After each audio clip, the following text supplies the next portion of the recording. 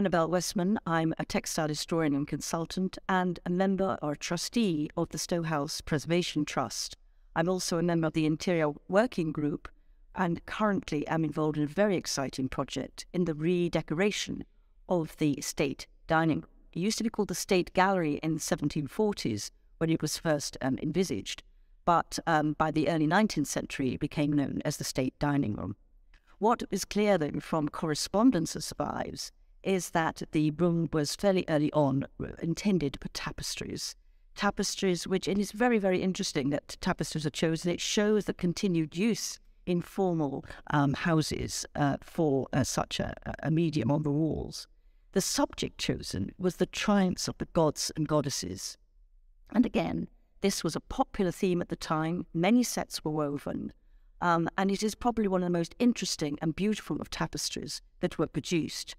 There were three sets were actually made, three different cartoons, which is the design that a tapestry weaver would use. And this is actually the second series, a set of tapestry of cartoons which were designed by Jan van Orly and Augustine Coppens, specifically commissioned by the Leniers family. The Leniers family, one of the great tapestry weavers working in Brussels during the first half of the 18th century.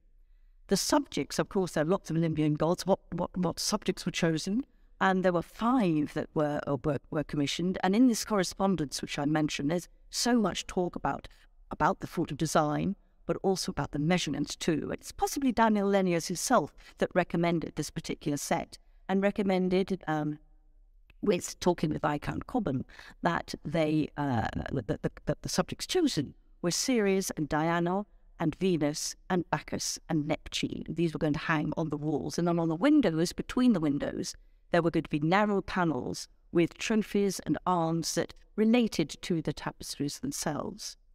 There were borders woven, and at the top of each one is the Viscount Cobham arms and the borders around them. And it's possible that when these tapestries were ordered, they were not aware, the weavers were not aware that there was potentially going to be, and in fact there was, a wooden gilded border added to them, which makes a slight difference to the borders themselves. If you look at early country life photographs, you will see that perhaps that some of the borders are concealed, but not the top border with the Cobham coat of arms. Unfortunately, these tapestries are sold in the great sale of the Stone Great Sale that occurred in 1921, 1922. The tapestries were all sold. But we know that 3 of them, the large tapestries, one's at each end of the wall and one in the middle, and most of the narrow panels between the windows were sold to a Swiss businessman. And he was to build a special room for them adjacent to St. Charles Hall, which is an events venue in Switzerland in the province or the district of Lucerne.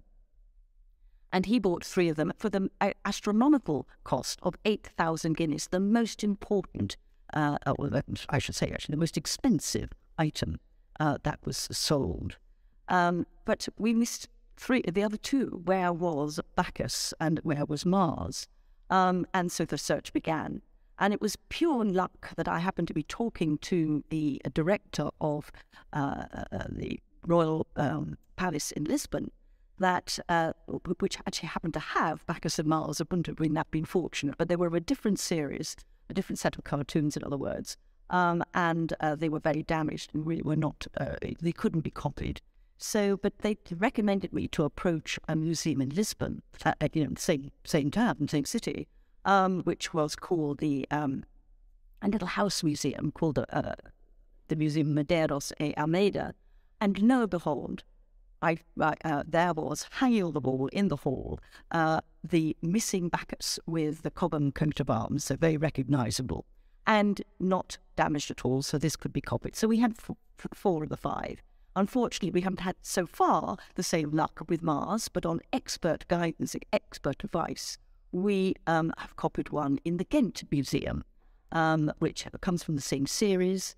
There are, as I said, there are 3 series, and this comes from the same set. And although it's slightly larger, the main composition of figures is the same. The landscape is slightly different, and of course the borders are different. But we can easily copy the borders from the other tapestries, and so these have been photographed. And these 5 tapestries plus the into windows, the ultra fenêtre, have been photographed in order to digitally print them. Obviously, it would be wonderful if we could get the originals, but they'd be too expensive, and of course they weren't for sale. But putting them in the medium of a wipeable wallpaper in a room that is now used by the school as a dining room is probably ultimately sensible. It also won't absorb the smell of food, which is often the problem with textiles in a dining room.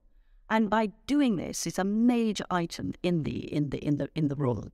We are creating a monumental composition, a monumental effect, which you must see as leading from the music room to the orange damask drawing room and into the state dining room, picking up the colours and really making an amazing impact, which is what was wanted at the time.